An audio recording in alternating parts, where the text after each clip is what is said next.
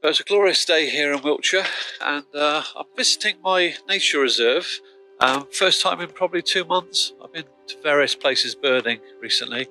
I went to Jordan, then I went to Lesvos, so I've not been down to the reserve at all. To be fair, I like to leave it in the summer months when the birds are breeding, let them just get on with it. But I thought I'd come down today, just have a walk round, just to see what I can find. So we're on the southwest corner of the reserve. I've noticed a little bit of activity right in the corner here. A couple of BlueTits carrying food. Looks like they're probably feeding chicks, so I'm going to hang around here just to see if I can find the nest hole. That'll be a hole somewhere in a tree probably. So I'll have a quick look round, and if I can set the camera up, I'll try not to intrude too much.